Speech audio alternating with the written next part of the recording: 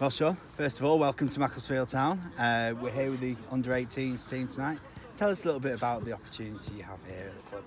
Well, yeah, I had communications with Jim, and you know, he had asked me would I come down and get involved with the under 18's, and I thought, well, you know, I got a lot of knowledge to offer, so why not? And because we've been talking over the past a few months back, but it wasn't right in terms of different things I had on. So now it just feels right, and yeah, I'm excited because I got good energy and enthusiastic. Can you give us a little bit of an insight in terms of what you'll be working on with the squad? Well, you know, just in the last session on Tuesday and tonight, they're saying that they're coming up against teams that are sort of sitting and putting a low block, if you like, and how to break them down. So I'm bringing sort of my knowledge and information on how we can play through that low block, which is good because the philosophy and the knowledge that I have, I'm willing to expand on is stuff that they want to learn and they want to do. So I'm excited about it. After an illustrious playing career, is coaching something you want to progress into now? Yeah, I've always been wanting to. The last year and a bit, I've actually been doing quite a bit of media. I'm still going to continue doing that. But the opportunity is right because of the times that they train, and it allows me to be able to get here and train with the boys.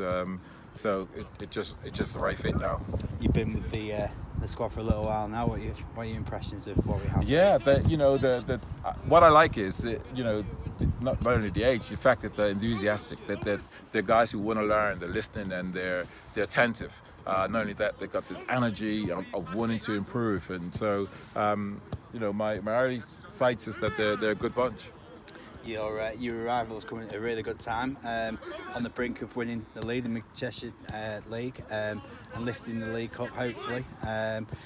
Silverware is important at any stage of your career, isn't it? Whether you be young lads like these or veterans. Yes, listen, I remember winning Lou trophies at school, so whenever you're able to win something, you want to try to do it. What I would say is that's all down to Jim and the staff in what they've done.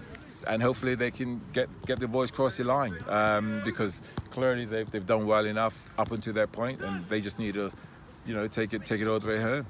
Yourself, of course, I'm going to have to ask you this. I apologise now. You know what it's like to be a winner at the Moss Rose, 1998-99. Yes, I do. 86th minute, broke all our hearts. But we've just about forgiven you for it now. What a great day that was. Yes, it was. I do remember it because amongst the huge sort of Macclesfield crowd and fans, there were City fans, which was the most oddest experience ever. You know, one minute you're being saying, oh, you're going to miss it, next minute and it's from the same area saying, oh, brilliant. And so it was a strange thing to sort of hear, but yeah, it was a good memory, and I could only apologise. If I was playing for Macclesfield, you'd only want me to do that and score if I had the opportunity. Exactly. Yes. And I guess, joking apart, I guess they're the sort of games which these lads here now, they'll want to play in the years to come, aren't they? Yes. Listen, it was a huge game, and no one would have envisaged that City would be where they are many years later. But that was a huge game for us. It was a derby, and you know, we wanted to play well and win. And it was a tough game. I think it was Saji. He kicked me from left to right that game. So while I was icing my bruises, I was pleased that at least I scored as well. Hopefully we might catch City up one day, but for now, all the best. Cheers. Thank you. Cheers.